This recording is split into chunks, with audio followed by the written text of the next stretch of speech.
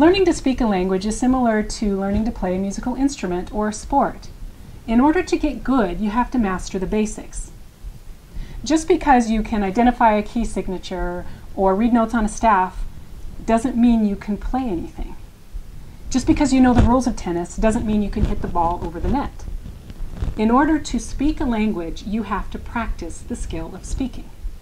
My gift is in breaking things down and presenting them to people in such a way that they can understand and master them step by step. Spanish That Works is comprised of 16 lessons, divided up into 8 units of 2 lessons each. I recommend that you spend about an hour per lesson.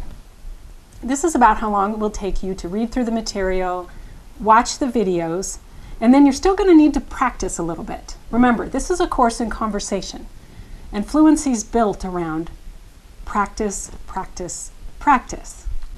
You want to really master the vocabulary and the structures before you move on. So try to get about 80% mastery, again, speaking the language, before you move on to the next lesson.